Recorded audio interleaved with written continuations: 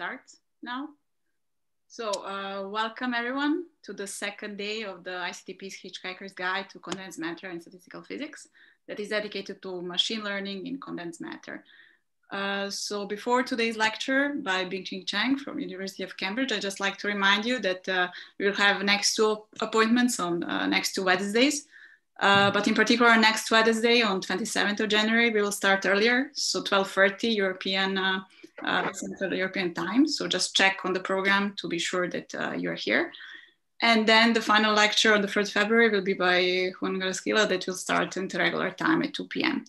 So that's it for me. And today I leave the floor to Alex Rodriguez, who will introduce Bingqing Chang and monitor the discussion. Okay, so Alex, please.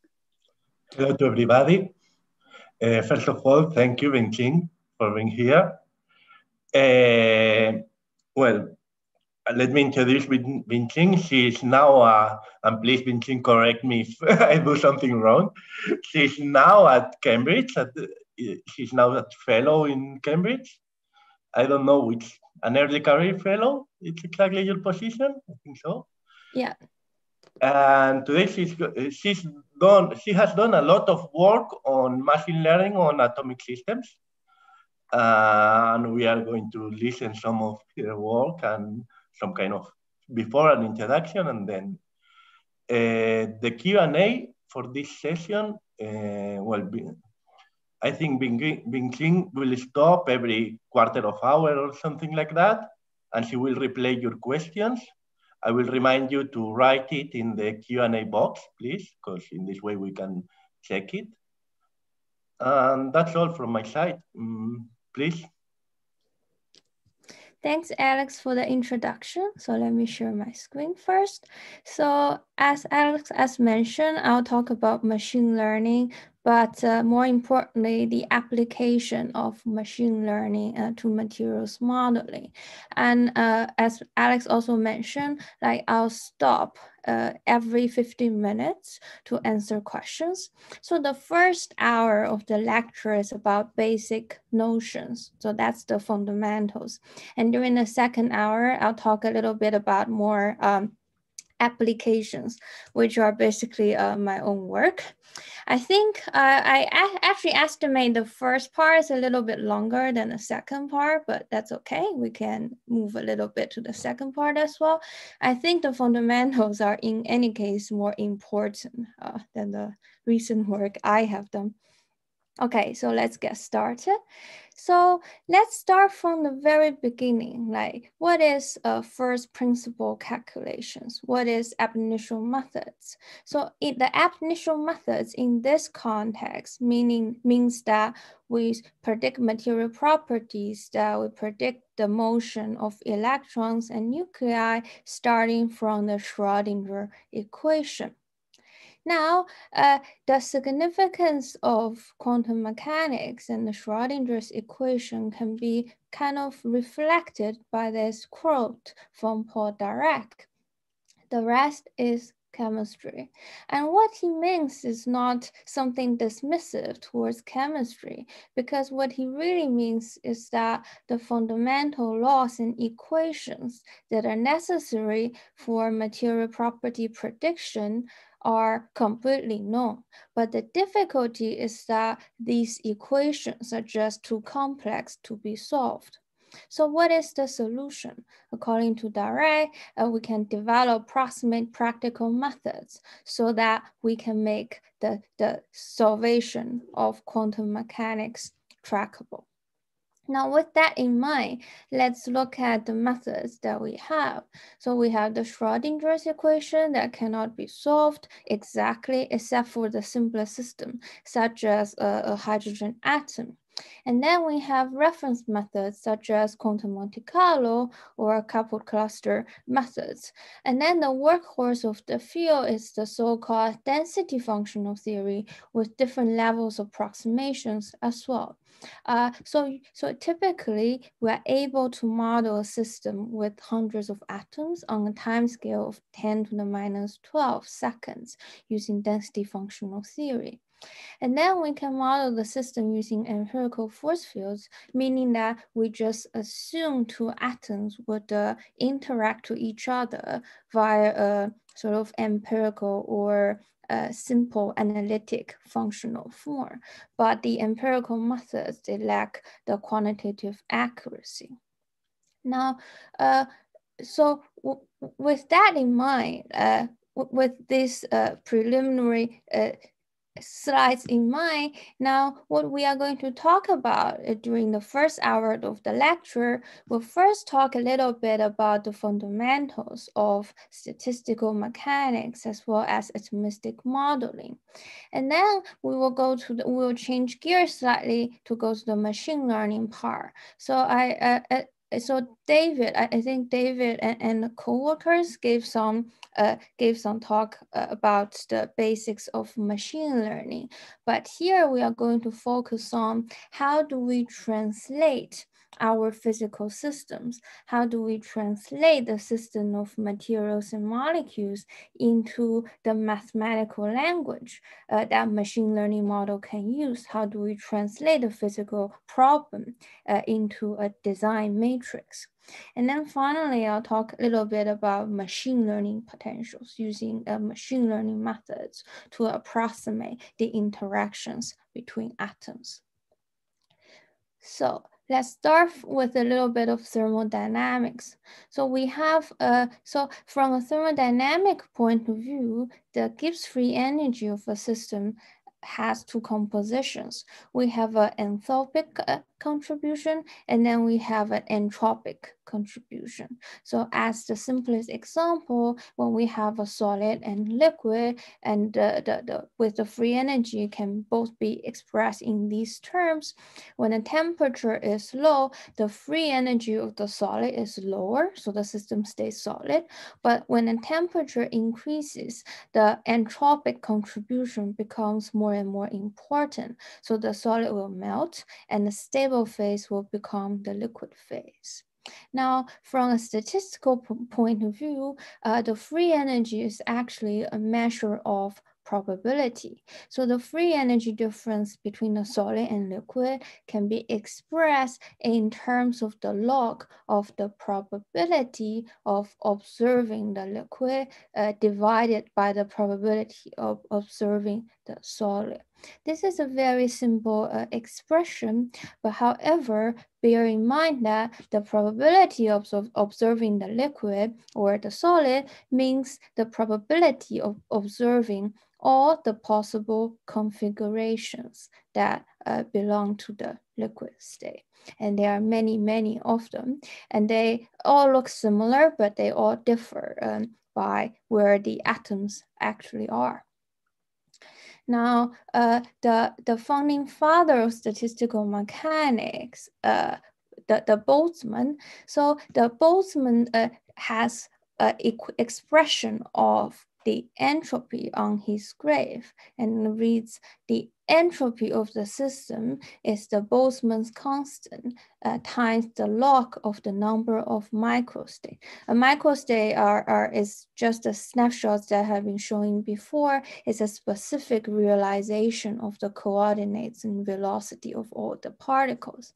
Now, this expression engraved on the tombstone is actually not correct because the correct expression, not only we have to just consider the number of microstates, but we also have to weigh them properly using the Boltzmann's distribution. So the entropic term can be expressed in terms of the weighted sum. So by far, you might have noticed we already have a conflict, meaning that, so in a sense, like when we are computing the energy of the system, we have a whole spectrum of quantum mechanical methods with different level of accuracy as well as costs. So to compute energy accurately, we want to go to the more expensive and more accurate methods. But however, to sample the number or to sample the microstates in a satisfactory, in a comprehensive manner, then we want the methods to be cheaper. So there's a conflict there. And during this talk, I'll explain how can machine learning resolve this conflict. So just some very fundamental and very important information on how do we actually sample the microstates. Because in no circumstances we want to enumerate the microstates because it's a very high dimensional object if we have n atoms in our system. So we will be sampling this 6 times n dimensional space, and that is not trackable. So there are 2 pathways forward, and the first one is the Monte Carlo sampling. So the end game is that we always want to sample from the Boltzmann distribution. So omega is the microstate, and the microstates are populated according to the Boltzmann distribution, weighted by the enthalpy of each microstate. Now, so the fundamental principle of Monte Carlo sampling, the important sampling is that we, instead of generate uncorrelated microstates, we have a sequence of correlated states. So I start from a certain point in my phase space, and I make a move from let's say omega to omega prime with a certain probability. Now, it can be shown that if the probability P of omega is invariant under this move, then we eventually will be ended up sampling the correct Boltzmann distribution. However, this integral here is quite difficult to implement in practice. So in reality, when we do the sampling, we often impose a stronger condition, which is called detailed balance. So in the detailed balance, we are saying that we have to, let's say if we have 2 microstates, P of omega and P of omega prime, the move back, the move from omega to omega prime and the move backwards, the ratio of them should be equal to the ratio of the probability of omega and omega prime themselves.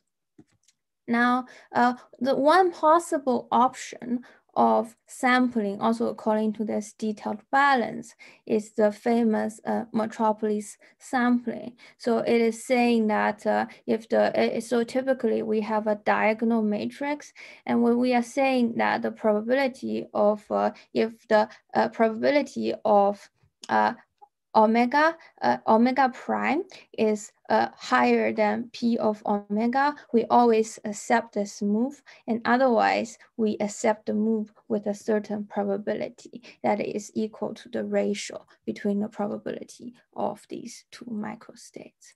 To show this graphically, so this is a very simple scenario with in 2D with limited number of particles.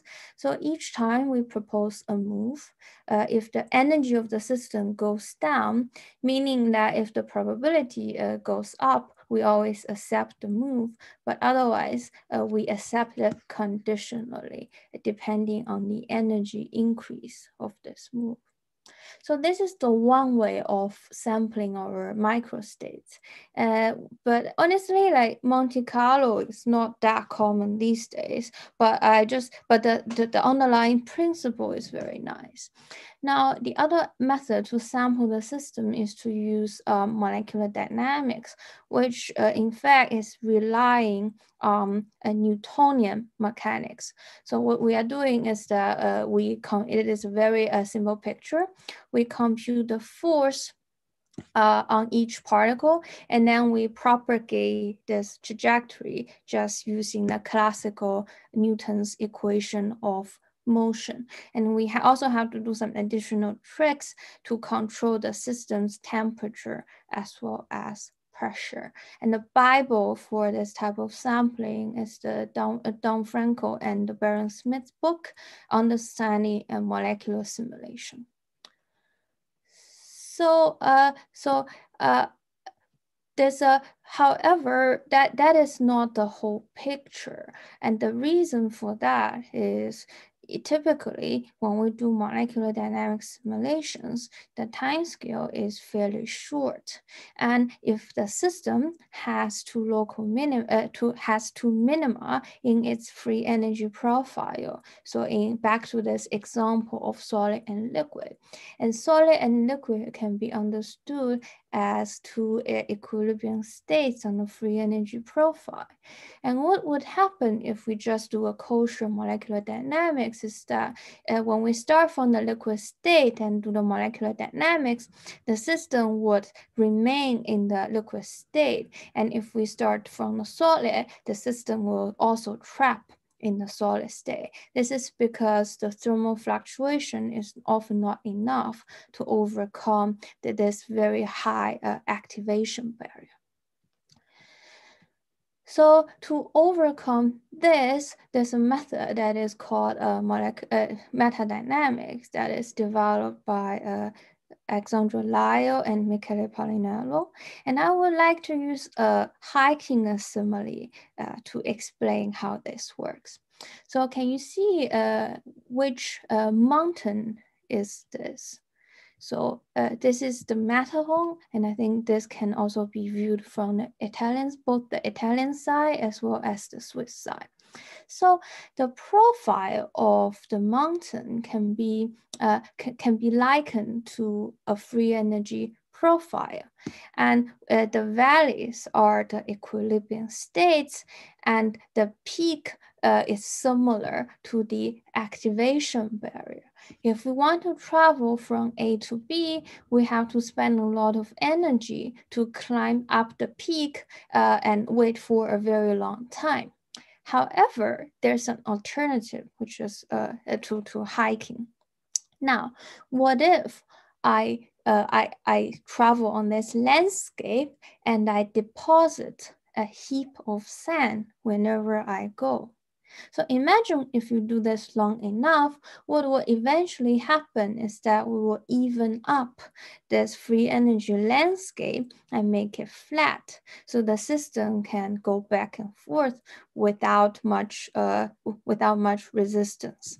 And another nice aspect of the method is like, at the end of the simulation, just by checking how much sand is deposited at each spot, and we take the inverse of that, and we take the negative of that, then we recover the actual free energy profile.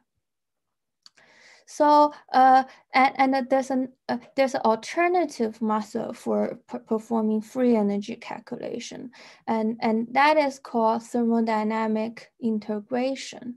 So the idea there is that let's start from a slightly easier approximation. So we can use the minimum potential energy at 0 Kelvin. We can neglect the entropic contribution altogether at low temperature and just use the minimum potential energy as the proxy for our free energy. Or we can assume that our system behave like a harmonic oscillator, and we take the harmonic approximation and add the harmonic contribution of the free energy. And then there's also the option of doing everything properly and taking into account of anharmonicity as well. So in that picture, we perform a thermodynamic integration. The idea is that this is a very general concept. So the idea there is that if we have two systems and somehow I can connect them using a reversible thermodynamic path, then the free energy, sorry, here I flipped the sign, should be like from B to A. Now, the difference in free energy between these two systems can be just expressed as the integral of the finite difference when we go along this path. So that's a very general idea. And this path in particular can be anything. It can be a path along thermodynamic variable like temperature, pressure, or other things, or it can be a switching parameter between different Hamiltonians. So in practice, we usually do a switching between a harmonic system and our actual system, because the harmonic system has analytic free energy that we can express very easily. So in practice, we typically follow a recipe, right? We start from a harmonic reference, and then we integrate to a real crystal, and then we go up. We can choose to go up in the temperature, or like go between different pressure. So this is the recipe that we always use, with some justifications, because like we have to do the switching between harmonic to aharmonic at the relatively low temperature, because when temperature is high, this integral becomes divergent. This is because at high temperature, like diffusive behavior happens to make the system very non-harmonic.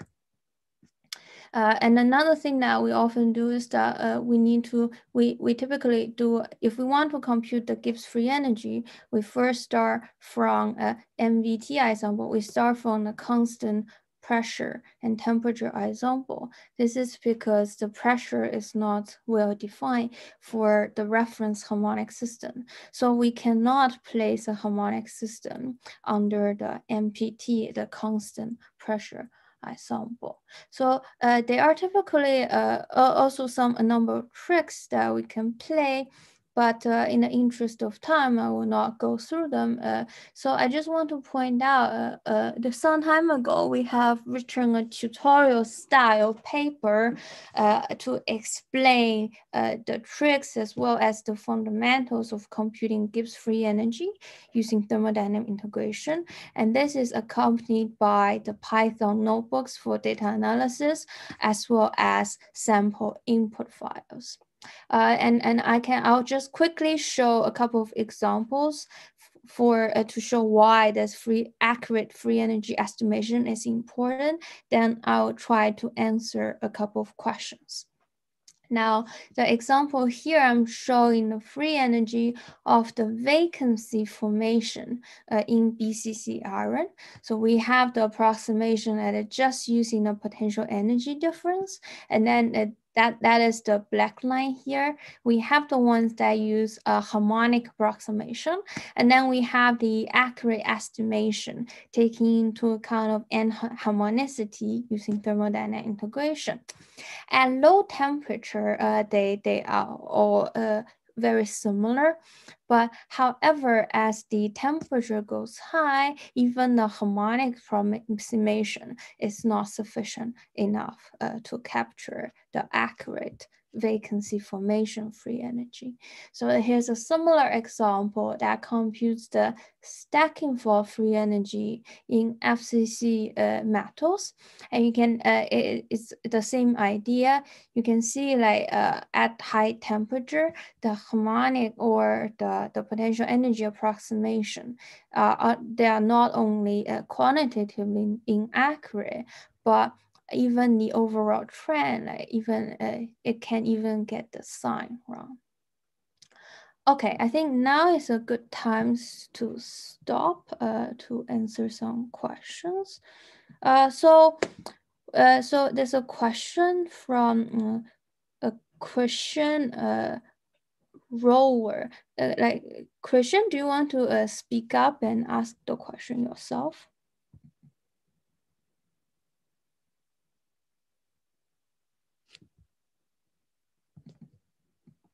Or are they or are the students allowed to speak with the Zoom setup?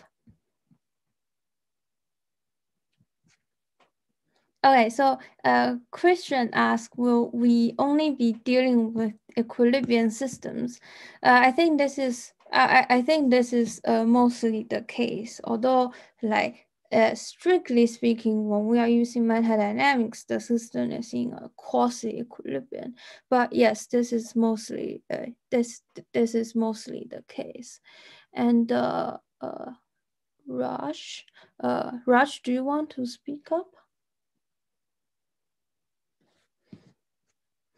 So Raj asks, yes. I can allow Raj to speak if you want. Yeah. Yeah. I think that's better. Hello, ma'am. I would like to ask, is detailed balance and the metropolis sampling are linked to each other? Or this detailed balance is applicable in all conditions, as it has certain condition that when we are going from one microstate to another microstate, so in has the same probability of the when we move from the second one to the first one. But it seems that this is not the this condition is not favorable for each each of the experimental conditions. So you mentioned this experimental condition. Can you elaborate this a little bit more? So what does this mean? Like the probability of going from one of the phase, like a material goes from one phase to another phase, and he's not capable to recreate the same thing, like come back to the same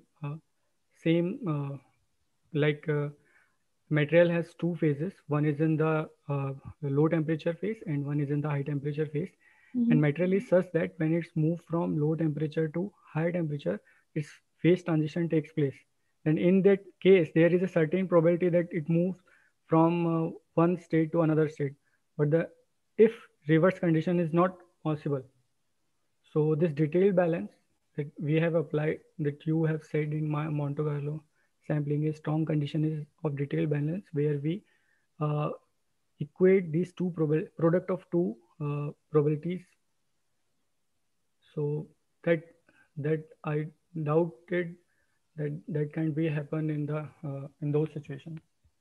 So I want to clarify two things, right? So first of all, is that here we are talking about microstates, right? So a microstate is like basically a list, can be understood a list of vectors of where atoms are and what their velocities are. So let's say the liquid phase. So a phase is a different concept. A phase would contain many such microstates, right? So the concept of detailed balance applies when we are talking about microstates. And it's also worth pointing out, like, detailed balance is like more like an assumption rather than like what happens in reality. It's sort of a assumption that enable us to do sampling, particularly Monte Carlo sampling, in an easy way. And there's another thing, like metropolis sampling is a special implementation of detailed balance. So there are many ways of there are many ways of design the moves that satisfy detailed balance. And metropolis sampling is a particular simple form. Okay, thank you. Thank you. Okay, so back to where we were. So far I have talked about the classical system, the classical free energy, and the classical term here refers to the fact, right? We are assuming that our particles our nuclei are classical particles. They are point particles, and the point particles can be characterized by their center of mass in space, and that is sufficient. However, in reality, many nuclei that we have, especially the light ones such as hydrogen, helium, and lithium, they are sufficient light that the classical particle treatment breaks down. And this is called the nuclear quantum effect. And the nuclear quantum effect affects many aspects of our system. So it affects the particle momentum distribution and isotope fractionation. So isotope fractionation means that in different, for example, in different phases of water, the equilibrium concentration of deuterium or oxygen 18 are different. In different phases. That it's different in gas phase, in the liquid phase, and the ice phases. It affects the pH, heat capacity, diffusivity, and many things, right? A nice intuitive example of the differences that like light water is perfectly drinkable, but heavy water is poisonous at high doses. And how do we take that into account in our simulation? So we use the path integral formalism. I left this slide for reference. Also upload the slide to the website later. But this is just some. But I'll gloss over them. But the essential idea is that because the nuclei, they are not classical particles, right? So the momentum and kinetic energy operator, they do not commute. So so what do we do in practice? In order to compute the density of states, we have to decompose the system into separate replicas, and each replica would live in a much higher temperature, because at the high temperature limit, the two operators becomes more commute. So in practice, what we do is that we use the ring polymer molecular dynamics formalism. Is, as I mentioned before, instead of having a nuclei as a classical particle, we represent each nuclei as many particles, and they are connected by the ring polymer by a harmonic spring. So the total Hamiltonian of the system is the Hamiltonian of the individual replicas and the harmonic springs that connects the different different replicas. Now, just to give an example of, and just to give a more intuitive example, under the classical picture, we have the equipartition theorem. So we are saying each degrees of freedom, we have a kinetic energy of kBt divided by half. But because of the quantum mechanical nature of our nuclei, this is not always true. So for example, in this water molecule, we have three modes for the hydrogen. We have the oxygen, and we have the oxygen hydrogen and the bond vibration, and we have this sort of the breathing mode, and we have the out of plane vibration.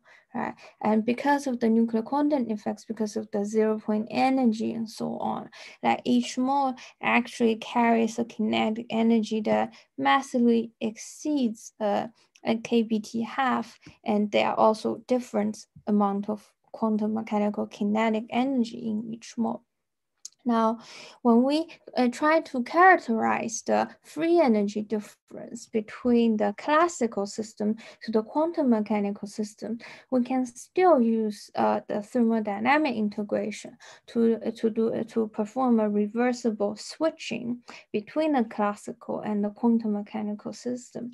And in practice, when we write the expression down, this is equal to the integrand is a function of this quantum mechanical kinetic energy, which we can compute from the ring polymer molecular dynamics. Okay, I saw no question in the Q&A, so I'll continue. So far we have talked about atomistic modeling as well as a little bit of statistical mechanics. So the next part is that, so far I think I have paint a pretty grim picture about atomistic modeling. There are many parts that needs to be taken into consideration, and moreover, each step means a lot of computation, right? So thermodynamic integration is not cheap, metadynamics simulation is not cheap, and if we want to consider nuclear quantum effects on top, because we need to not just simulate one system, but we need to simulate many copies, many replicas of the same system. And in there, we also increase the computational cost by 20 times. Now, so here comes the machine learning part, and how can machine learning help in this case? So first, let's talk about representations. How do we represent our molecules? And we have many types of systems, right? So we have, let's say, a peptide, like a protein, or we can have a crystalline system with different arrangement, different symmetry groups. Or we can have also a box system with certain defects. It's a little bit difficult. It's probably a dislocation somewhere. So usually the starting point is that instead of looking at all the atoms, instead of looking at the box system, we first divide the system into a set of atomic environments. And each atomic environment will be like, if I sit on a central atom and I cut off a sphere with a predefined cutoff radius. And that is my atomic environment. And the reason why we want to do this is because imagine if you want to compare two systems with different number of atoms, and that is very difficult, right? So by decomposing the system into a set of atomic environments, then we can focus on representing the atomic environments instead of a system with varying number of atoms. And there are many popular representations, which I'll talk about. Now, the idea is that we first do this decomposition, and then any observable and any observable of the system, like let's say, can be represented in terms of the local contributions. So let's say the phi here is the descriptor, is the representation of the local environment. And then we can have an observable associated with this local environment. And so, for example, we can have an atomic energy that is characterized by the local environment, and the total energy of our system can be expressed as the sum from local contributions. So let's dig further about this how to represent local environment. So this picture doesn't just apply to representing materials and molecules, but it's a very general idea in machine learning. So in machine learning, in the end of the day, we want a representation that tells us how similar our samples are. We can characterize the similarity in terms of the kernel matrix, the K, or we can have a distance measurement. So the things that are similar have a kernel matrix, have a kernel that is high, that is close to 1, and a distance, and they are very close in our distance space, and vice versa. So the idea is that we want to have these kernel or distance metric for our atomic environments. Now, let's look at these two atomic environments and how do we compare them. So first of all, we can represent the atomic environment. So remember that we are sitting, the center is an atom, right? We are sitting on an atom now. So we can characterize the local environment as a list of displacement vectors. So basically a list of like neighbors and the displacement vectors characterizing these neighbors. Now, so here's a question, right? So we have a list of neighbors. In this case, they are all hydrogen atoms. Imagine if I swap two hydrogen atoms, right? So the physical system doesn't change because the hydrogen atoms are indistinguishable to each other. However, if we look at this displacement vector, that changes, right, when you permute two atoms, and we don't want that. So what we do is that instead of having this list of displacement vectors, we put smearing, we put a three-dimensional Gaussian distribution on top of each atom, on top of each neighboring atom. So now instead of having a list of vectors, this displacement vectors, now we have a density field, and the advantage is immediate. Now like it doesn't matter when we swap two atoms, as long as they're of the same species. So now we can overlap these two density field, and then we compute the degree of overlap in order to characterize how similar these two atomic environments are. However, there's another problem, right? So if I rotate one of the molecules, it's still the same molecule, right? The physics doesn't change, but the integral would change. So how do we overcome that? How do we incorporate rotational invariance?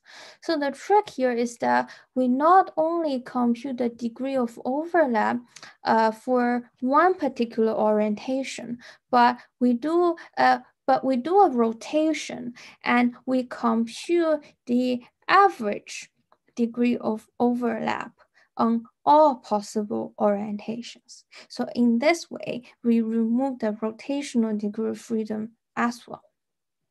And you might have guessed this integral is quite unpleasant to evaluate for each pair of atomic environments, right? Suppose you have n atomic environments, then like computing this guy for between each pair would have a quadratic scaling, and that is not ideal.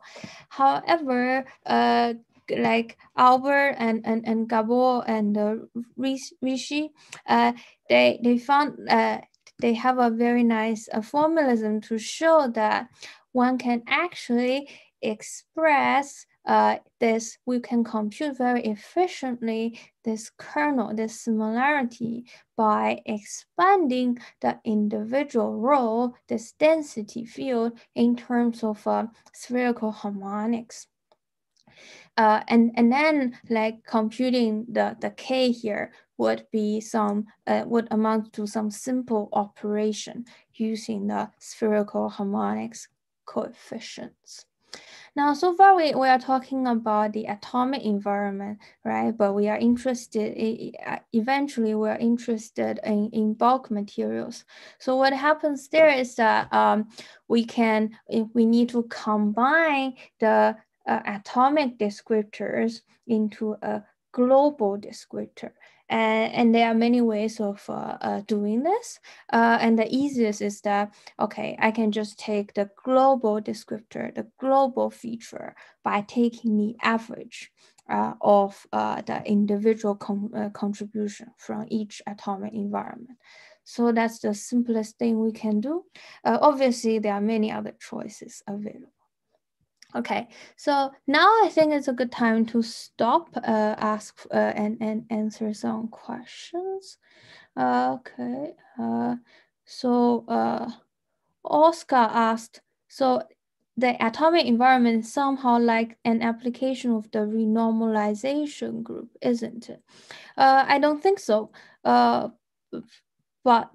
But then I'm not an expert in renormalization group. There could be a way of expressing atomic environment as such. I do not know. And then there's a question: does local environment means up to nearest neighbors? Yeah, that's exactly right. The local environment is taking the nearest, no, sorry. So depending on how you define nearest neighbor, right? So typically we take a cutoff, right? And usually you can go to the first neighbor shell, you can go to the second neighbor shell. It's really up to you. It doesn't have to be the first neighbor shell, but it is the nearest atoms within the certain cutoff. And then there's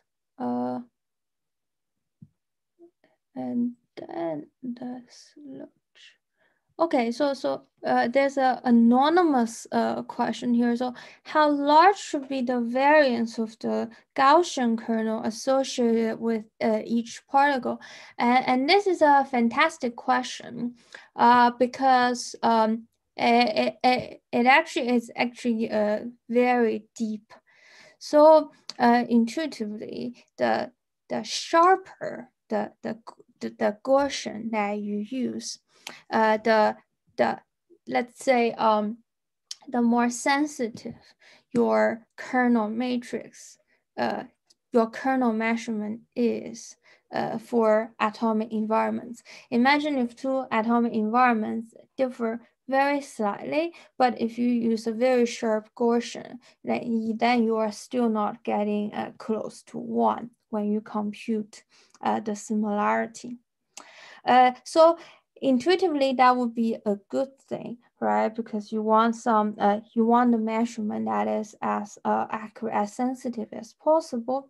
However, in reality, this is not the case because eventually we need to use our representations to do some machine learning, to do some regression. So in that way, we want to incorporate a little bit more smoothness into our representation. So so it's a balance between the two.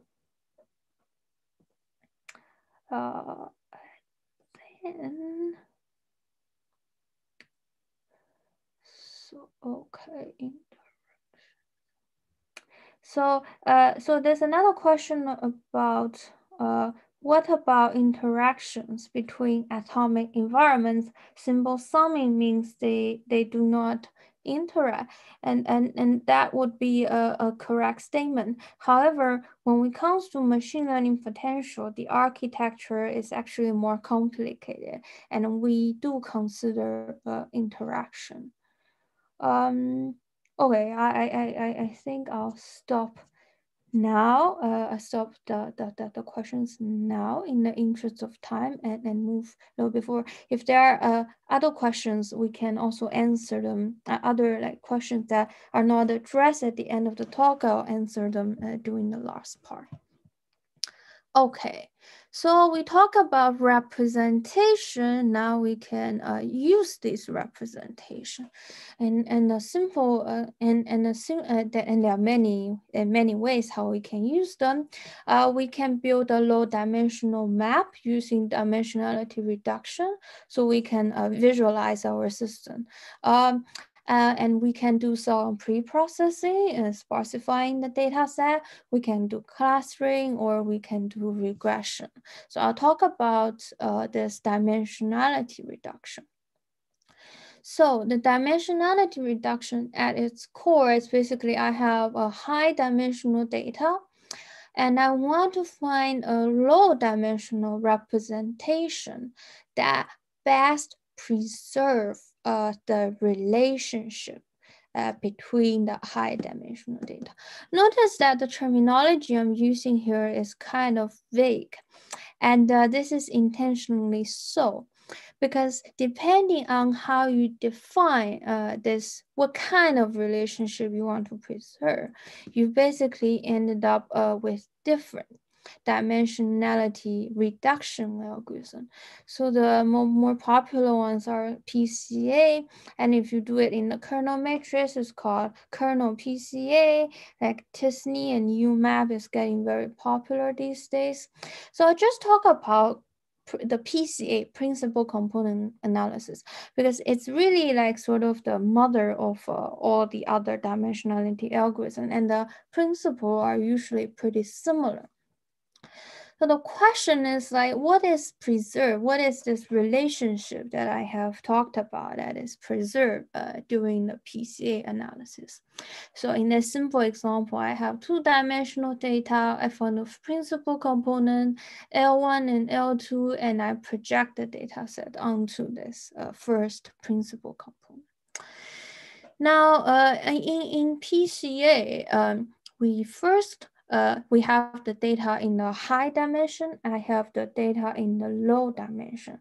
So so this is all about the covariance of the data. So I'm trying to preserve this covariance, which can be expressed by X transpose times X in the high dimension, and the same at the low dimension. Now, mathematically, one can show that this can simply be done by finding the first small d eigenvectors of the big C covariance matrix coming from the high dimensional data. And these eigenvectors are sorted with a descending value of eigenvalues. So we are looking for the eigenvectors, like D eigenvectors that are associated with the largest eigenvalues. So this is just a little bit of a derivation. And of course, we can find the eigenvalues and eigenvectors just by using the simple linear algebra tricks by solving by determinant becomes 0. Now, so graphically, so let's look at this graphics again. So we are looking at L1 and L2 that preserves the covariance of our data. And this can be done, of course, can be done in higher dimension, and just a simple illustration on how this happens in 3D. We take the two principal components and project it down. Now we have written this simple Python package that does this analysis automatically. So this can be called using a simple bash command line. So you use one bash command, and then you are able to generate a low dimensional map, as well as do some other analysis automatically. So these are the selected bash command that one might want to use. So here, just show some examples. So here's a alanine dipeptide, and typically people try to visualize the system using the Ramachandran plot. So using two dihedral angles, phi and psi. We can also do this type of analysis automatically using the ASAP package, and we can see we came up with something that is quite similar to the Ramachandran plot. So we have the principal component 1 and principal component 2. But however, remember that we didn't know a priori like dihedral angles are important. You don't need a prior knowledge to come up with such automated map.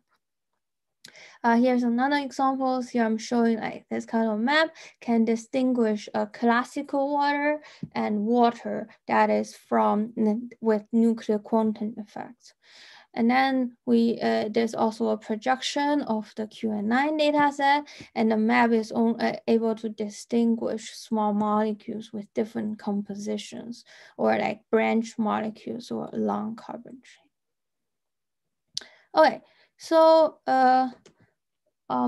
wondering there's still this last part of machine learning potential, and as I expected, so this part is a little bit longer than the second part. So maybe I'll stop now and talk about machine learning potential during the second lecture. And now I'll answer any of the remaining questions for the first two parts. So Bibi asks a question, right? Bibi, do you want to ask this live?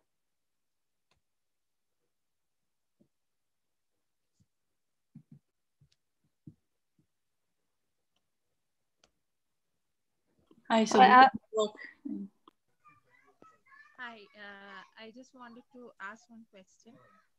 What decides the which representation of molecules we should choose? On what basis do we choose the representation of molecules? Right. So the SOAP representations that I introduced earlier has this advantage that it's completely general. You can use this for any. So these are all generated with the SOAP representation, and they are very different class of materials. So it's sort of applicable to many things, and we don't have to think. Right, and of course, there's the option of handcraft representations. This is often done in the chem informatics community. The handcraft representations has the advantage that you can incorporate your prior physical understanding of the system, right? Because when we think about it, we can also think the dihedral angles phi and psi to be the representations of our system, right? And by using like phi and psi, we are incorporating our prior knowledge about the peptides. We know that dihedral angles are often important to characterize these systems. And we know the positional side chains are probably not as important. Does that answer your question? Yes, thank you. Yeah. And the Lavi also asked a question.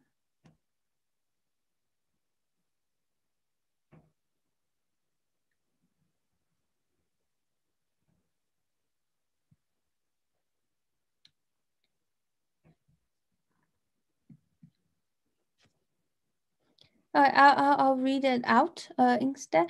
So how do we go about long-range order interaction in atomic environment case? And how do we incorporate it? So the answer is typically people do not incorporate it. So there are some ongoing work from Michele Ceriotti, from York Baylor, that they have certain scheme of incorporating the long-range interaction. But as of today, this is not the norm. So typically people do not, which is a little bit of a shame. But surprisingly, without accounting for long-range interaction, the machine learning framework seems to be rather accurate for many things. Hello. Yes. Yeah. So actually, I had a question.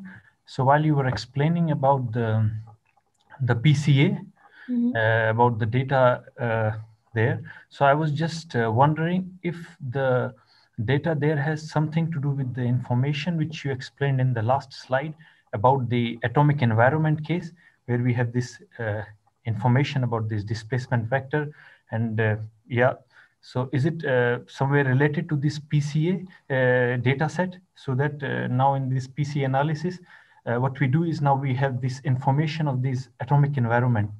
So is it something like this? I just wanted to relate it with the previous slide. So which, do you have a slide number that we can refer to? Okay, so you were explaining about the We have PCA. Okay, I actually didn't look it. Yeah, maybe before this one. All right. Yeah, I heard you. Yeah, you talk about this data set where, and I think this data set you explained in the previous slide to this one. Mm-hmm. Yeah, so here, yeah, you were explaining these data points. So I was wondering if these data points were somewhere related to these, in the previous case, to this the information of the atomic environment. Right, right. So this depends on let me explain this example. So let's say in this example, each point represents a particular dipeptide, alanine dipeptide configuration. Okay. So what actually happens is that we take each configuration of the molecule, right, and then we compute the descriptor for each of its atomic environment, right, and from there we compute the global descriptor for this small molecule, right? In this case, by taking the average of the atomic contribution. Now, so now I have a vector for each molecule in my data set, right? Now, let's say if I have 10,000 molecules in my data set, right? So now I have a 10,000 by the dimensionality of the descriptor matrix, right? And then I project that matrix down in 2 dimensions. Okay. And that's what we see here. So each point represents the low dimensional representation, the 2D coordinate of the design matrix of the vector for a small molecule. Okay. Thanks. Thank you. Okay, I think we are a little bit over time. I think we can take the break now. And when we come back, I'll go through the machine learning potential as well as some applications. Yes. Let's take how much do you want to break? So on the schedule it says a 15-minute break, perfect, right? Maybe we come back at 2:15. Perfect. Let's back to 15. Thank you. Thank you.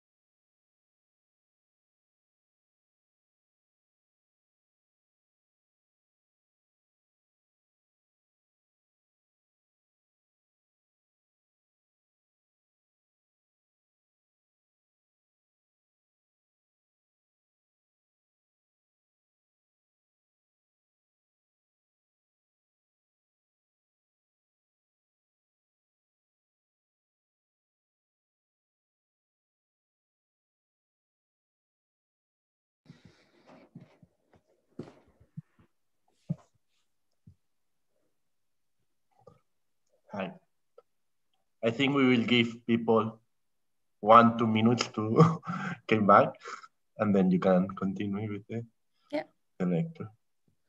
Let me start sharing my screen. Yeah, thank you.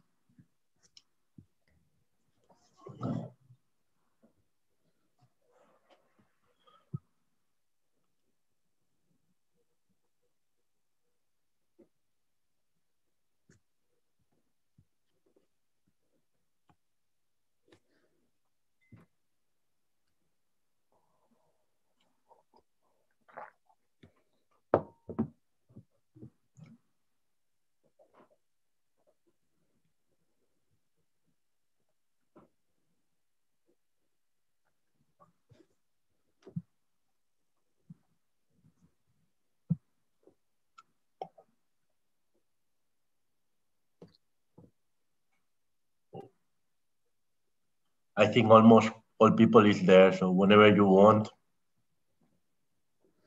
Right, so I'll slowly start. So I hope people had a chance to grab a nice coffee. So just to a brief recap, so we talk about atomistic simulations and we talk about translating materials and molecules into design matrices using representations. Now it's the machine learning potential part. So the machine learning potential basically is rumored to be this device that has the accuracy on par with initial methods, but at a cost that is just a little bit higher than force fields. To put it to compare it with density functional theory. So the density functional theory can handle hundreds of atoms on a time scale of picoseconds. And with the machine learning potentials, we can do much, much more. This is mostly because of the favorable linear scaling compared with the cubic scaling in the case of DFT. And we can, I often run it just on a laptop. Now, so how does it work? So first of all, I would like to use a black box view, this black box view. So we have certain configurations of atoms in our training set. We label them, meaning we compute the energy and forces using DFT, although it can be other electronic structure methods. And then we feed this information to the neural network, although it could be also a Gaussian process or something else. And then when the new configurations comes in, then the machine learning model can give us speedy predictions of the energy and forces associated with these new structures. And of course, the black box view may not be very satisfying to you. So here's an alternative view that starts from the atomic environments. So if I invite you to look at these two configurations here, right, what do you see? And your answer might be that, okay, on the right, we have like a solid-like configuration. On the left, this looks amorphous.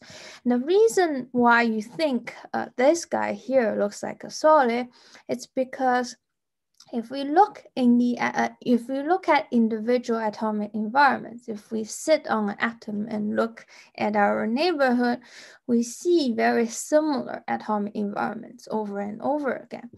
In this case, it's FCC. Now, actually, even within the liquid, we have these similar atomic environments. It's very hard to see, but it's there. We can even find solid-like environments in the liquid. I'll elaborate this point later when we move on to the examples. And of course, this is very hard to identify using naked eye, and therefore we rely on these popular representations, including the SOAP representations that we have talked about during the previous lecture to characterize the atomic environments so we can compare them. So what does it mean in practice that we have similar atomic environments over and over again? This means that if we compute all the configurations using quantum mechanical methods, it's quite wasteful. The reason for that is that, so if we take the locality, if we take the nearsightedness approximation, if we assume the energy associated with each environment is almost completely determined by the environment itself, by its by the nearest neighbors, then we encounter these environments over and over again. So, but each time, if we have to recompute them by solving quantum mechanics, that doesn't seem too wise. So what we can do instead is that we, in our memory, we have a collection of atomic environments, and together with the energy and forces associated with these environments. So we have these in our memory, and when a new configuration comes in, when a new environment comes in, we can just compare this new environment to the existing ones in our memory, and then give a prediction. So to summarize, to construct a machine learning potential, we basically follow a two-step process. I mean, regardless of what kind of machine learning algorithm or what kind of representation that you actually use, we first collect a bunch of environments, and then we do interpolation. Right, so that basically sums up the machine learning potential. And with that, I would like to move on to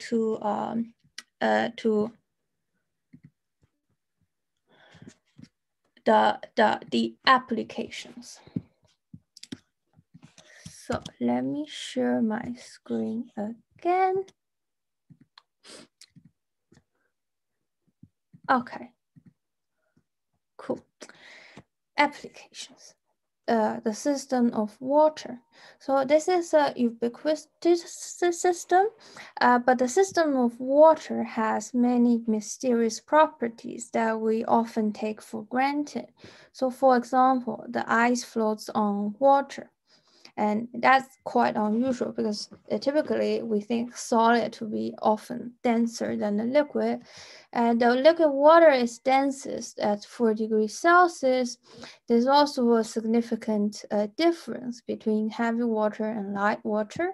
We have many ice phases, at least 18 of them. And another mystery is that we have two polymorphs, ambient pressure polymorphs. We have the hexagonal ice, 1H, and the cubic ice, 1C. Right. So energetically speaking, the enthalpy of them are basically degenerate. However, in nature, we only see hexagonal ice. That's why all the snowflakes are hexagonal. And why is that? So we trained a machine learning potential. This is trained based on the hybrid DFT, rep B0 plus the D3 dispersion correction. We train using the Baylor polynomial neural network, and there are about 1,500 configurations in the training set, both the energy and forces. The training set is publicly available, and you are more than welcome to look at it and play with it. So this is the standard 45-degree line that all the machine learning work show. And then we can use the machine learning potential to do actual simulation. So here I'm showing the density isobar for 3 phases of water. We have the liquid showing in red. This is from simulation, as well as the cubic ice and hexagonal ice. Cubic ice and hexagonal ice have the same volume. Now, let's first look at the water. We have 2 lines here. So what are they? So the dashed line is from classical simulations, treating nuclei as classical particles. And the solid line is accounting for nuclear quantum effects that we have explained before. using the path integral molecular dynamics formulas. So you see, actually, the nuclear quantum effects makes liquid water a little bit denser by about 1%. And also for ice, it makes ice a little bit denser. That's quite counterintuitive. We also capture the density maxima of liquid water very nicely at about like 4 degrees Celsius. So the experimental results are marked here using the stars. We are just a couple of percent within the experimental observation. And here I show the radial distribution function, oxygen, oxygen, oxygen, hydrogen, and hydrogen, hydrogen. And again, from classical molecular dynamic simulations, as well as the path integral molecular dynamic simulations. So for oxygen, like the nuclear quantum effects doesn't play an important role. But for the oxygen, hydrogen, and hydrogen, hydrogen, we really have to turn on the nuclear quantum effects to match very nicely the experimental observation. Now, just a brief recap of thermodynamic integration. And again, I got the sign wrong here. This should be flipped. So in reality, in practice, what we do is like we do a thermodynamic integration from a harmonic system to a classical system. This is the first step of the integration. And then we do the integration from the classical system to the nuclear, to the quantum mechanical nuclei, considering nuclear quantum effects.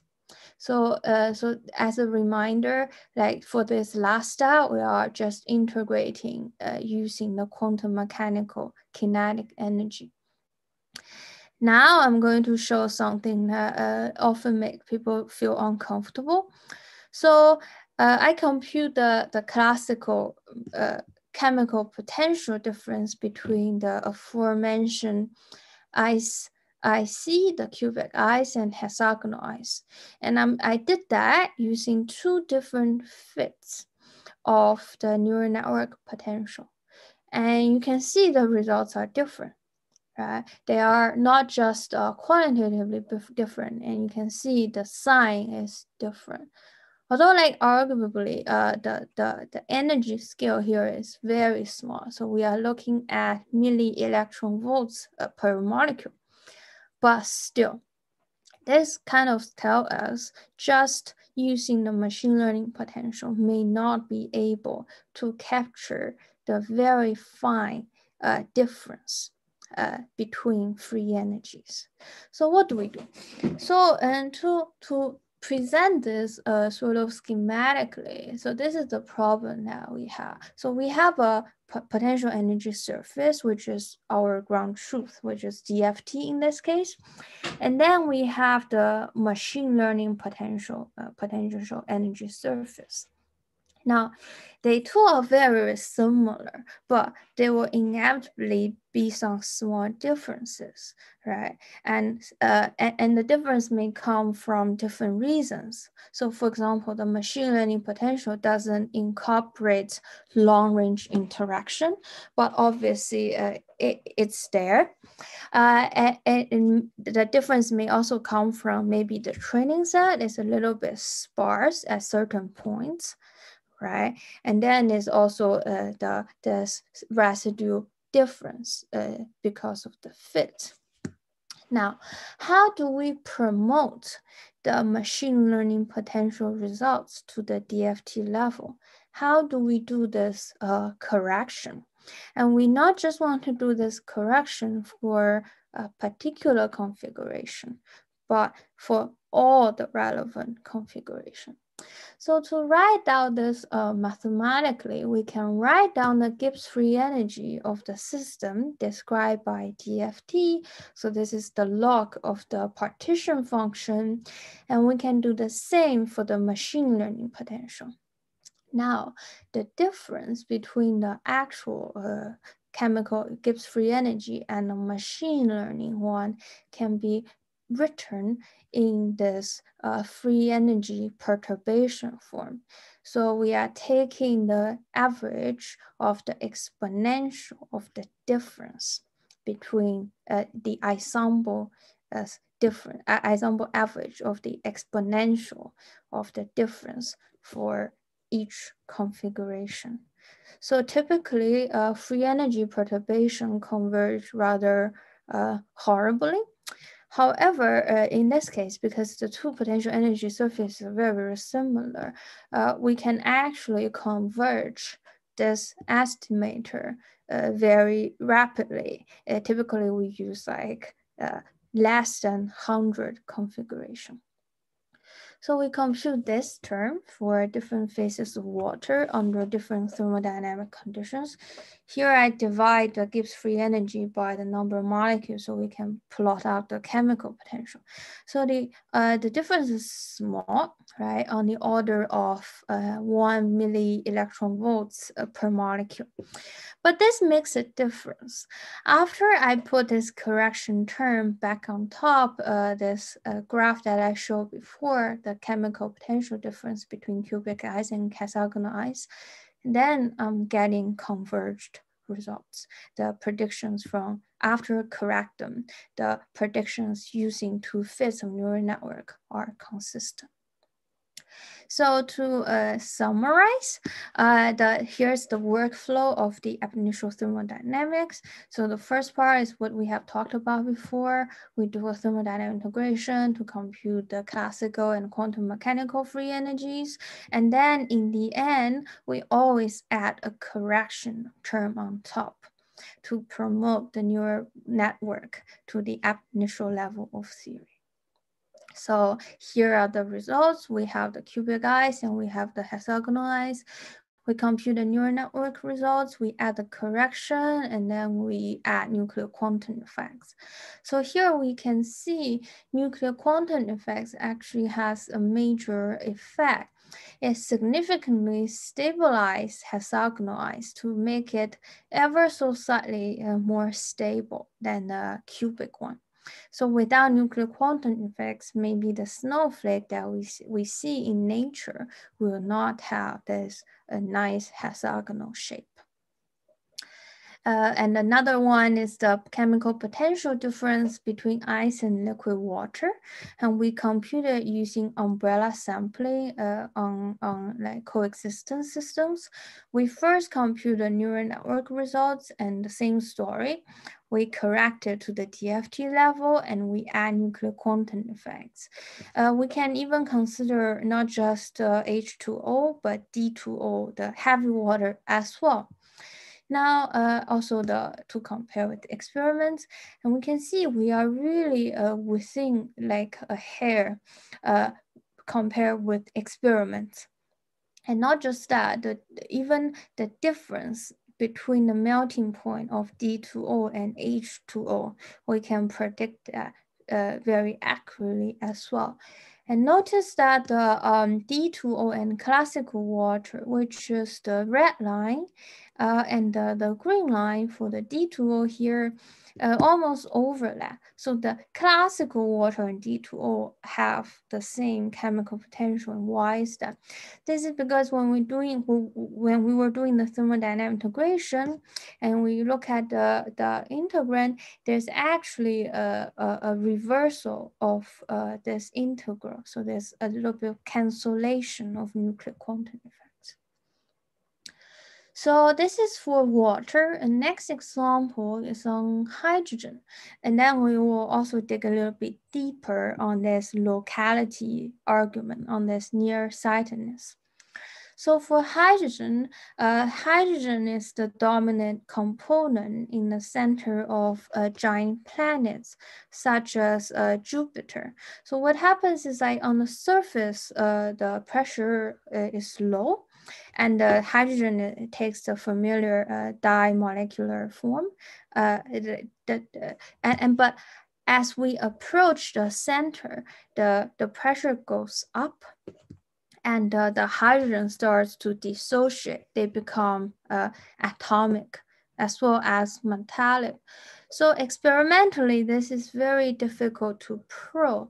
So this is a deeply controversial topic of where under what pressure and temperature does this transition from molecular hydrogen to metallic hydrogen happen, as well as the nature of this transition, if it's like first order or smooth transition. So using DFT molecular dynamics, like this transition, because we are restricted to the small system and relatively short simulation time, the transition can mostly only be probed from this kink on the equation of states. However, with the neural network potential, we are able to scan the whole phase diagram. And so here I'm showing the color scale. Here is the average order parameter. Here is defined by the fraction of the bonded hydrogen. So here at low pressure, low temperature, we have mostly molecular hydrogen. And at higher pressure and higher temperature, we have atomic hydrogen. Now this black line here is the melting line that we have computed.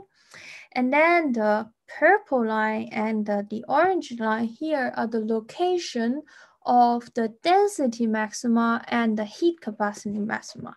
So that is, if we plot out the density and heat capacity of the system under isobar conditions, and then we trace the location of the maxima and we plot on the phase diagram. So that is the purple and the orange line here.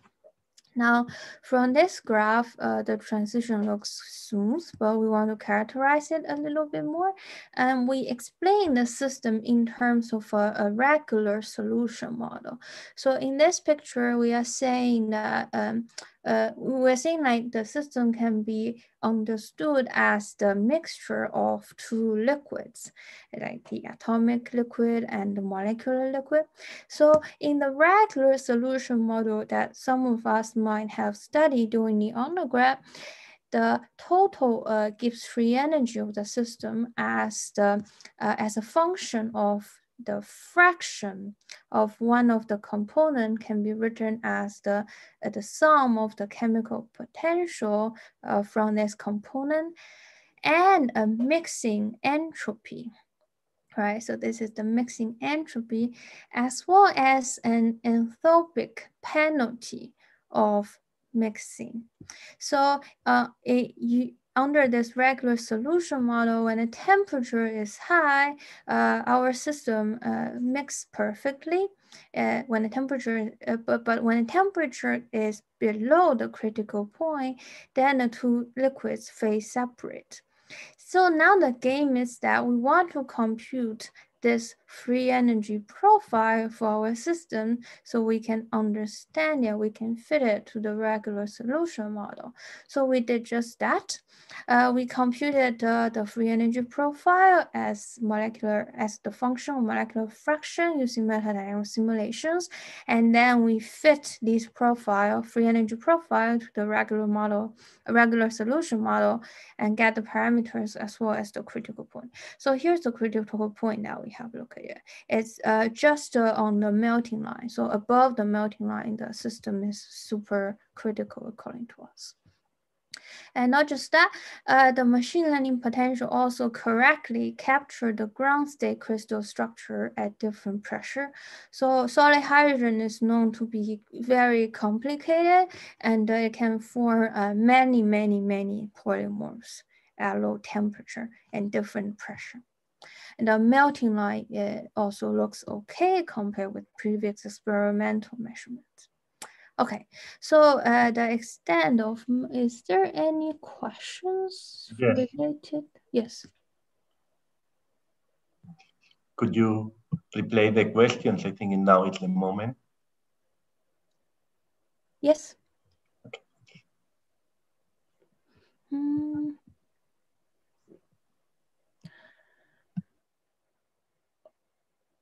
Okay, so there's a question from an Andre, maybe like, does Andre want to speak up?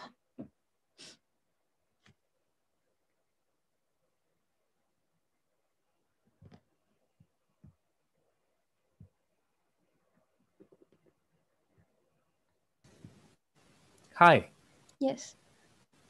I was just wondering, so you were talking sort of in the beginning of the second section that for the neural networks, we essentially collect the different environments and then use them to essentially estimate the energy instead of recalculating the environments again and again.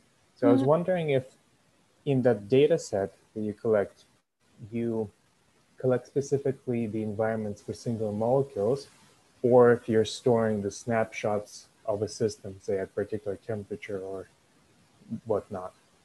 So, right. So the systems in the training set are all bulk structures. Okay. So in this particular case, they are all configurations from liquid water. And the reason behind that, I'll actually explain in a bit. Okay. Thank you.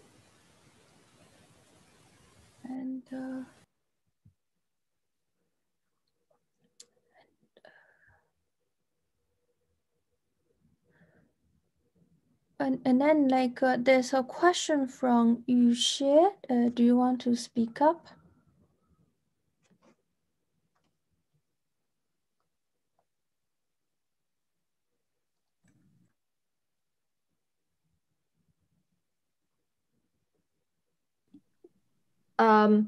Yeah, thanks. I want to ask that is the correction to the machine learning model, the term U minus UML you mentioned, is it from training a residual neural network?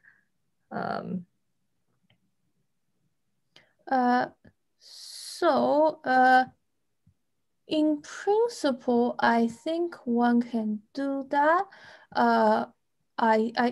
I have, but I also have seen people who train the difference, not between the neural network and the DFT, but they train a difference between two different levels of electronic structure calculation. Let's say you can train a difference between a hybrid DFT and a PBE, for example. I have seen that. So in principle, it is possible, although, but are you thinking about training the difference in potential energy surface or training the difference in the free energy difference? Because they are different, right? One is a high dimensional object and the other is a number. It's a scalar as a function of pressure and temperature. Okay, so here you might require the DFT calculation for this correction term. Is that correct? Or maybe my understanding is kind of wrong. So I can explain in practice how this is done, right? So in practice, what we do is that at a certain thermodynamic condition, let's say I'm interested in this correction term at 300 Kelvin and 1 gigapascal, right? So I run MD simulation using the machine learning potential at that condition, and I collect uncorrelated configurations, right? And then I put these selected configurations generated from the machine learning Hamiltonian back to DFT. So I can compute this difference, and from which I compute this delta mu. I see.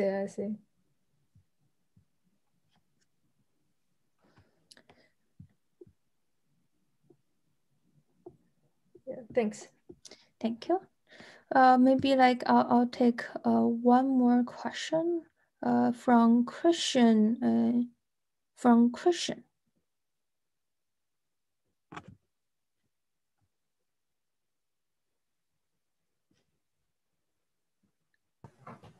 I want to ask between the PBE and B3 functional, which describe the best parameter for machine learning potential. So this depends on the system. So there are two things here, right? So there's the underlying electronic structure calculation, right? So for all the machine learning fits, it's garbage in, garbage out. If the underlying theory is not great, then obviously we won't have a good machine learning potential. Right. So the first step is always to benchmark DFT so that we select a good reference, right? So another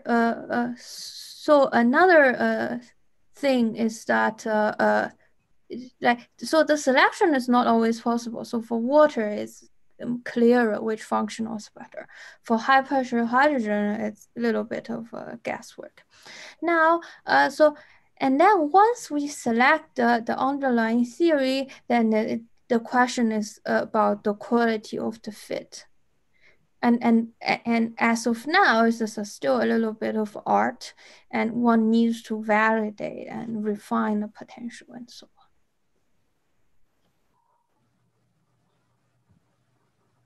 on. Okay. So for now, I'll move back to the talk. There's the last part about this argument of locality, because we were explaining everything in terms of atomic environments, right? We stress this concept over and over again, but how good is it as an approximation? So how local things are. So we are going to explore this problem. So again, this is just brief recap. Machine learning potential starts from atomic environment, and each atomic environment gives us atomic energy, and we sum this up to get the total energy of our system, right? So let's look at the atomic energy. So here I'm plotting out on the X and Y axis, I'm plotting out the atomic energies from two different machine learning potential. So this is for the water, and they are not correlated at all. So at first I thought, okay, this is maybe due to how the energy is partitioned between oxygen and hydrogen. So now I'm comparing the molecular energies, which is the sum of the atomic energy of oxygen and hydrogen in each water molecule, from the two fits of the machine learning potential. Still, they are not correlated. And this basically tells us that the atomic energy that we rely on very heavily in machine learning potential is really a mathematical device. It doesn't really carry a deep physical meaning. Now, the reason why I started looking into this is because back then I was thinking about the problem of heat conductivity, which is, so heat conductivity is a very important parameter that goes into the power system. It's also a sort of input parameter for fluid dynamics and other type of continuum modeling. Now, the typical way of computing the heat conductivity is to use the Green-Kubo relationship, which is basically found by taking the integral of the autocorrelation function of heat flux. Now, what is the problem here? So the integral costs to integrate to infinite time, but we know that if we take the autocorrelation, there's always a noise, there's a Gaussian noise. So if you actually integrate to infinite time, the sum is divergent. But if you cut off prematurely, and if the signal does have a long decaying tail, then you put a bias on your estimate. And moreover, the computational heat flux asks for the atomic energy that we have talked about, and also a pairwise force. Pairwise forces between pairs of atoms.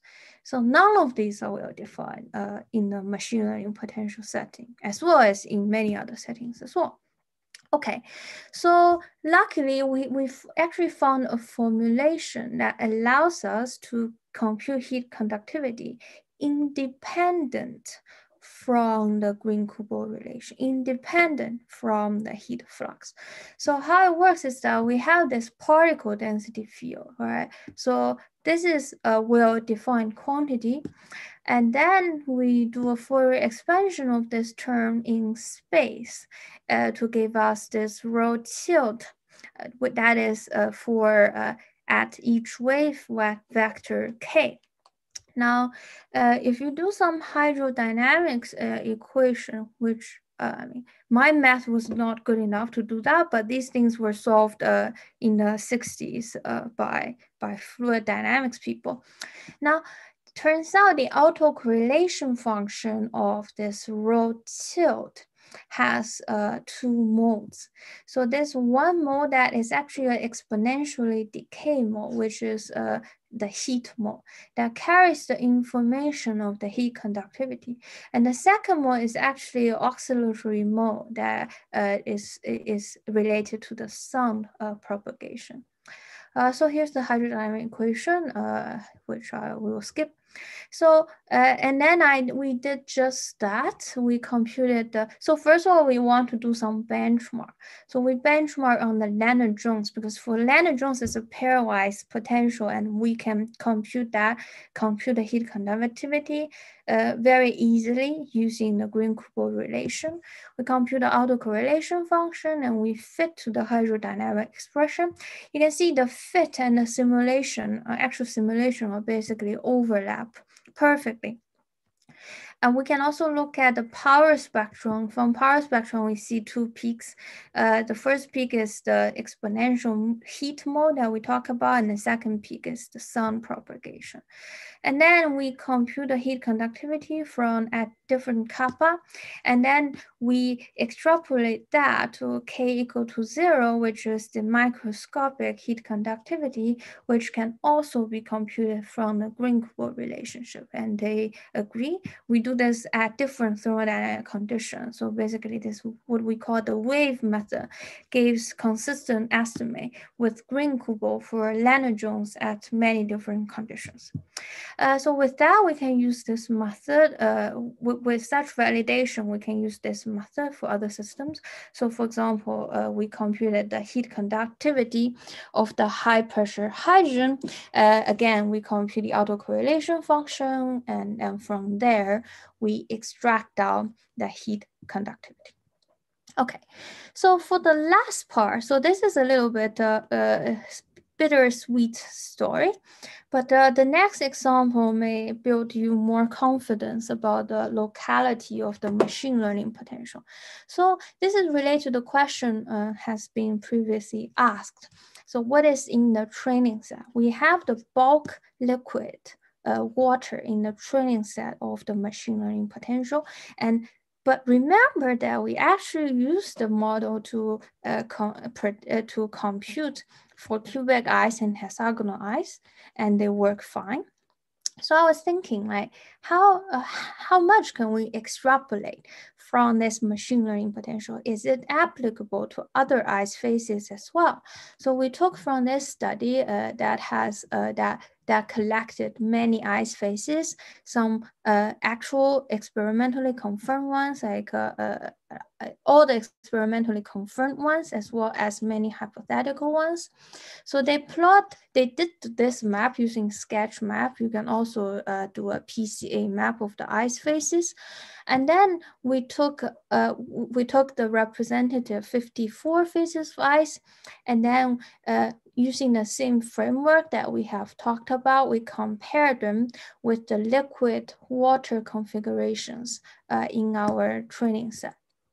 Now you can see ice and water, they appear at different places on our PCA map, which is understandable. They should be different. However, the interesting thing is that if we instead do not compare the global structures, but instead just projecting down the atomic environments, we found out that local environments in liquid water almost completely covers the environments that we encountered in the 54 ice phases. So what does this mean? This means that we have collected all the relevant atomic environments for these ice phases, although our training set are completely built on liquid water. So because of that, this machine learning potential trained on liquid water is able to predict various properties such as density, lattice energy, as well as the phonon density of states. So these are 54 phases, and we can zoom in to look at individual ones. And for each one, the agreement is magnificent. And because of that, we are also able to use this machine learning potential to compute the phase diagram of water. Right. So we have the machine learning prediction, but we always add the correction terms on top. And we can choose not to correct it to the RAFB0D3, which is the theory that we use to fit the machine learning potential. We can also correct it to a different DFT levels theory, such as PB0D3 and B3LIP-D3, right? Those gave different, slightly different phase diagram. And overall, the agreement with experiment is very good. It's like better than the existing empirical water potential. And again, nuclear quantum effects here play a very important role to shift the boundary around. And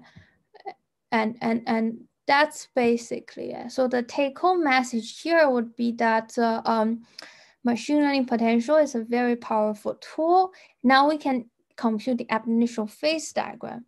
There are still a lot of things we do not fully understand about machine learning potential, and I think there will be a lot going on in that direction, particularly for the long-range interaction.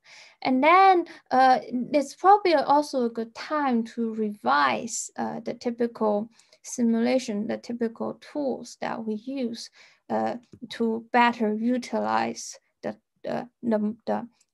state-of-the-art machine learning potential. And with that, that's the end of my talk, and I would like to answer more questions. Okay, so back to the Q&A. So there's a question from Muhammad.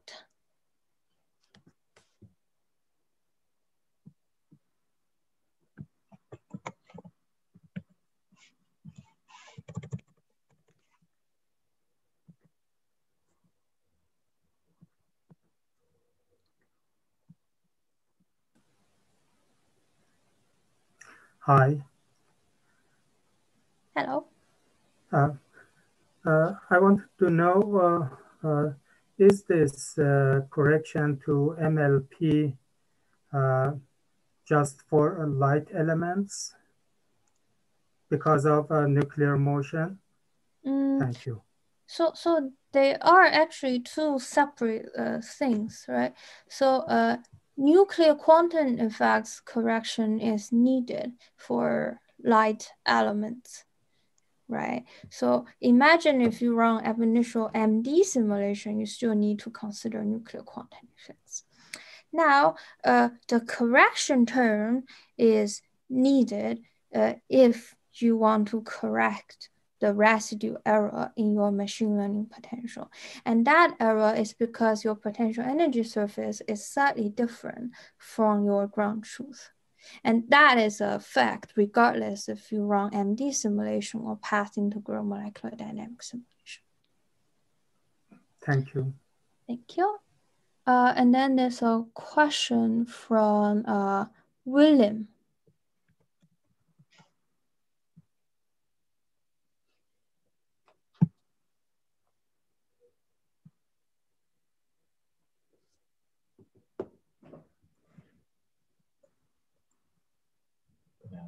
William, could you please turn on your audio? Okay. Yes, thank you. Sorry. If I understood correctly, when you were trying to train the neural network on the data, you need to define some local environments for the particles that seems to be very similar across the sample. What will happen when you have phase transition where the local environments can be really large? How can you define that kind of local environment? Right. So thanks for the question. So in practice, how do we decide the local environment is a little bit by trial and error. So what you do is, there's a trade-off, right? So if you select a smaller environment, then the neural network is it's much cheaper to both train and to use. Right, but when you select a larger environment, that gives you more long-range interaction, but it's also more expensive to train and to use. Right. So in practice, what we do is we select different local environment and train the network separately using them and see what happens and pick an optimal combination. Now, related to your question of the phase transition, right? So personally, I'm not sure if phase transition will dramatically change the use of the size of atomic environment. So for example, in this case of liquid water, we always use 6 angstrom for our cutoff throughout. And in my previous talk, we have shown like the liquid water, the machine learning potential describe both liquid water and ice phases very well. Thank you, and thank you for the very interesting talk. Thank you.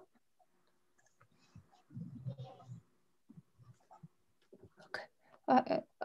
I think we are a little bit 1 minute over time. Maybe I take 2 more questions and okay, like so there's a question from Juan, if that's how the name is pronounced.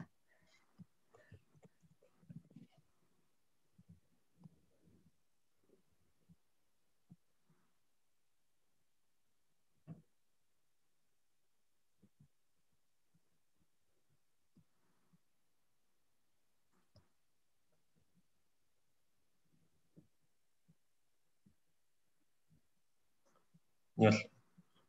Juan, we cannot listen to you.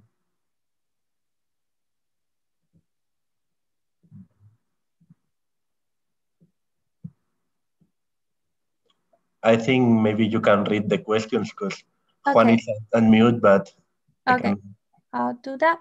So Juan asks, when our results don't fully coincide with experiments, can we reverse engineer the neural network potential to reconstruct a neighboring environment? I'm thinking about a distribution function or a G of R or something like that. So from what I understood from this question, right? So there's a residue difference between the machine learning prediction and experiments. Which come from different reasons. The most important reason probably being that the DFT functional that we use involve approximations, right? So I do think there will be a lot of opportunity to add another correction term on top of machine learning potential to make it match experiments a little bit better. Now, I don't think this has been done before, although in principle, since that people routinely do that when they build force fields for proteins and RNAs and DNAs, I think this seems to be possible, although I haven't seen anything in that direction yet. Oh, okay, so let's take one last question from Robson.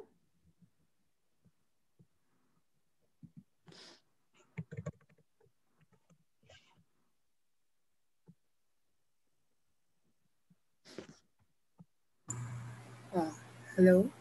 Hello.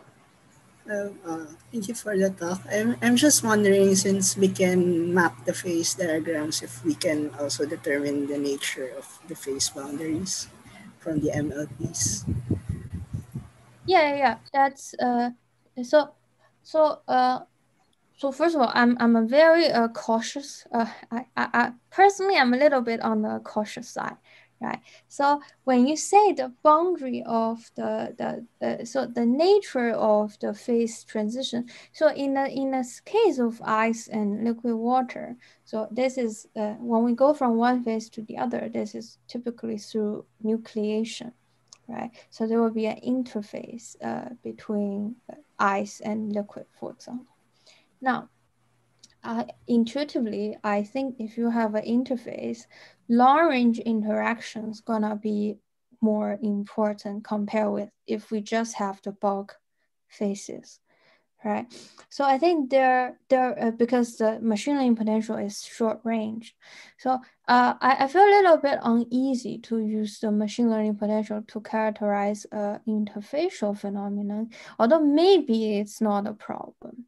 So that's my sense. Thank you. Thank you. Being as you prefer, you can go ahead. We have time on Zoom, but if you cannot continue, we can stop here. So, okay, so maybe like another 2 more questions as well. Okay, thank you. So let's see.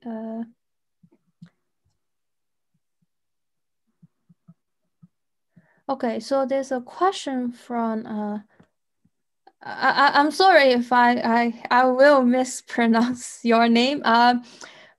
Maitane.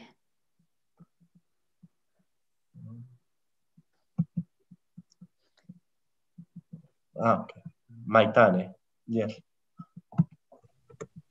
Hi, you actually answered my question. I had some Zoom problems, but you went on that later, so thank you. Okay, good. And then there's a question from Mauricio.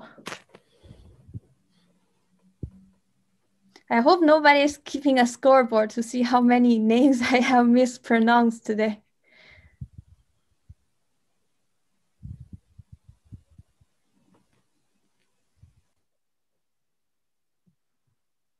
Okay, let's see if Mauricio turns on. Unmute. Mauricio, you should unmute yourself.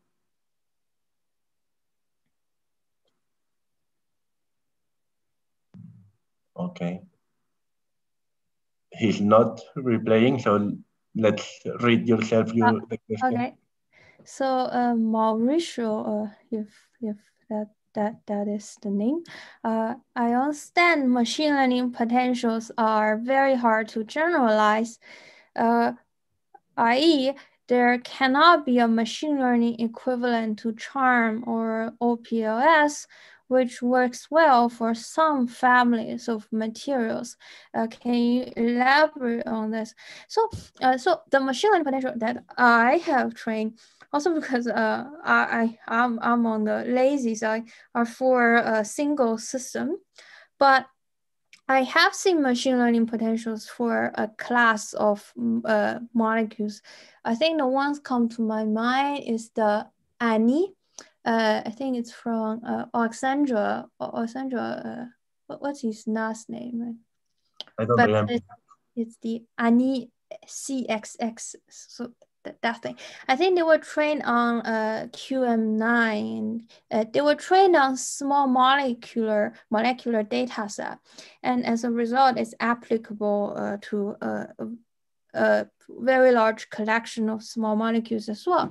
And I believe the Schnedt from Klaus Müller and Alex Tkachenko and their co-workers, it should also be applicable. I think it can also be trained on the collection of small molecules. Now back to Annie. They also use the Baylor-Palinello neural network architecture. So meaning that, so it's actually the same architecture as the ones that I have used before. So it's really by choice that I didn't train our neural network that can be generalized to other systems. So it is possible.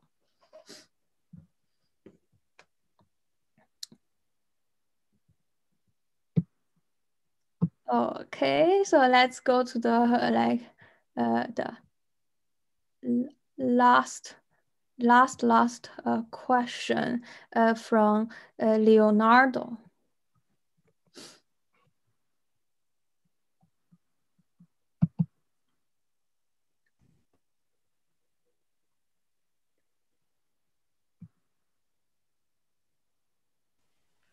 Can you hear me? Yes. Yes. Okay. Since you have many experimental phase diagrams, can you use that as an output for your training data set? Like, for example, you can take many studies and artificially create a data file with those data and use that as an output to train, for example, to use as a shortcut for your training data set and your results.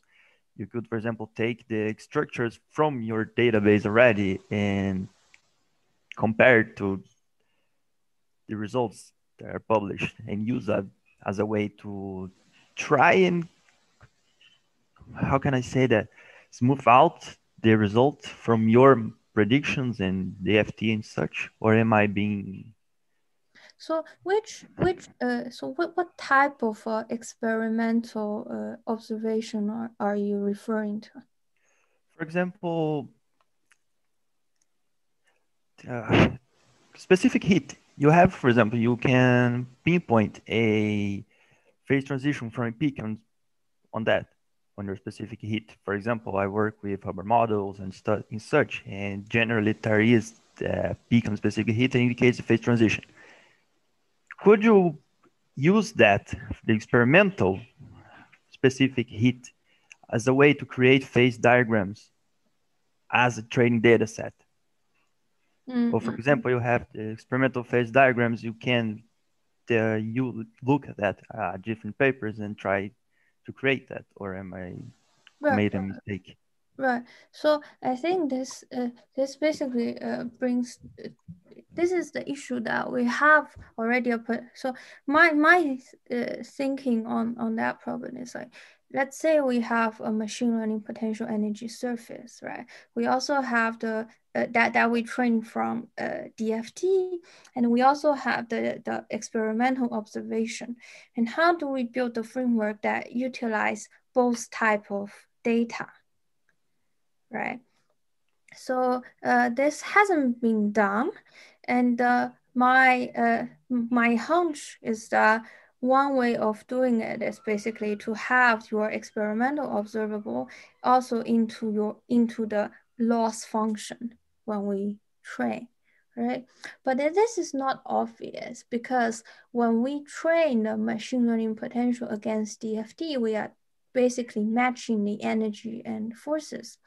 But the experimental observable, particularly the heat capacity and all that, and heat diffusion that you have mentioned, they are not a simple function of the atomic configurations. They are not directly related to the atomic environment. They are related to the atomic configurations in a very, very complex kind of way. So it's not completely obvious that how do we build this loss function that also incorporates experimental observable, although in principle this can be done. Okay, thank you. That answered my question. Thank you. Okay, so I will say that's all for the day. Like, do organizers have something else to say? No. Thank you very much. Just remember that next session it's earlier, right, Asia? Yes, exactly. Next session is at 12:30 European time. So just check what is in your time zone, 1.5 hours earlier. Okay. Thank you very much. I think we can. Thanks very much for organizing. Thanks to you, Vinking. Thank you very much again. It was a really nice talk. Yeah. I think the participants enjoyed because we are getting really a lot of messages, so you can read it after. Thank you. Bye. Bye. Bye, and see you next week.